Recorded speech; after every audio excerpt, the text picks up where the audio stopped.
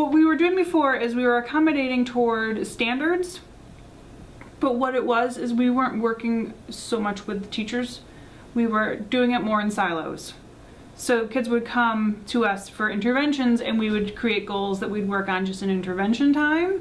So that's when you'd see the 80% accuracy and us taking plus minus data throughout the day.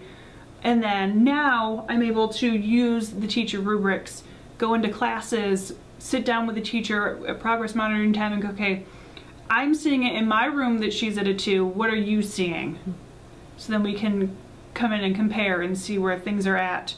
The other thing I like about proficiency, and I was talking to other people earlier, is utilizing the transferable skills and their habits of work scores to develop life skills goals and behavior goals.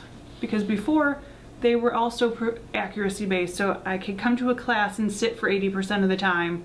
That might now be I can come to class and be a participant following a habit of work, or getting a job would be a transferable skill. So now we have more of those that we can play with to make those goals. It feels more integrated, and I think for them they feel more like they're part of the school. And I think it finally gets to the point of what individualized plans were. It's making it about what the student needs in the construct of education. Last in service, Melissa Piscatelli and I did the aha moment where a student was only going to get a 2 and she's like, but that's a 3 really for that student, and we had the aha, we can back out the rubric and create one just for this student and he's going to get a 3 for the work he's doing, which was that aha. It isn't so much here's your end, we give them your end for us is graduation. How are we going to get there?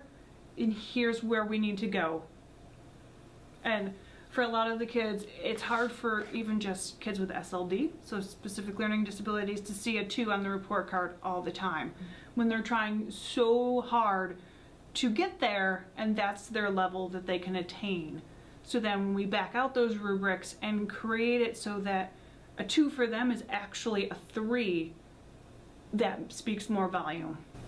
So we're taking your 2 and making that your proficient, and then making the 3, which everyone else is getting, is your 4, and then creating the 1s and 2s for you as to where you're at. For other students who have one-on-one supports, more life skills based students, for their proficiencies we're adding in done with adult support, and then backing up where we want them to be independent.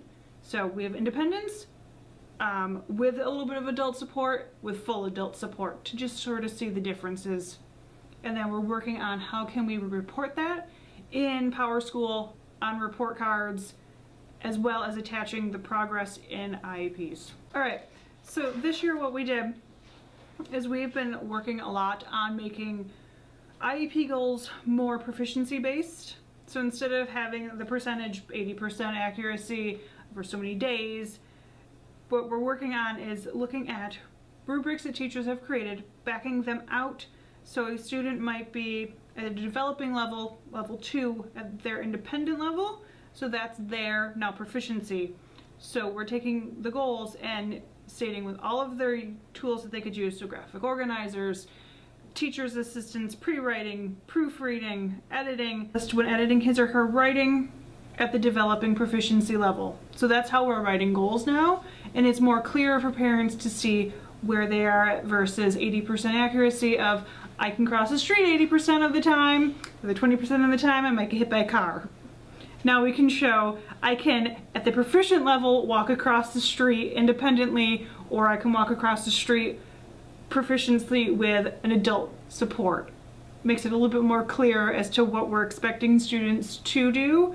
It also makes it easier for teachers to back out rubrics now. This binder pretty much has just been since last year, gathering work samples. I teach a pathways class, which is our pull out for math and language arts for our kiddos who have intellectual disabilities who can't be in the regular classes.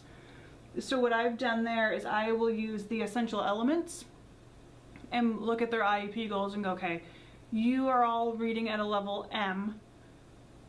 Your 7th grade wants you here. I'm going to look at the elements and go, okay, we're way back here. Here's our standard. I don't want to present the standard to them in that language for maybe it's second grade. It's just too low. Mm-hmm. So I'll change the I can statements into their user-friendly language for them.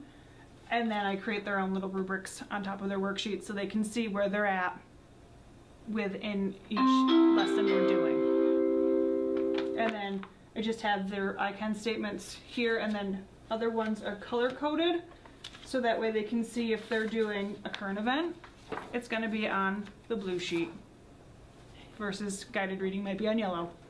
So then they know we're switching, gives them a visual cue.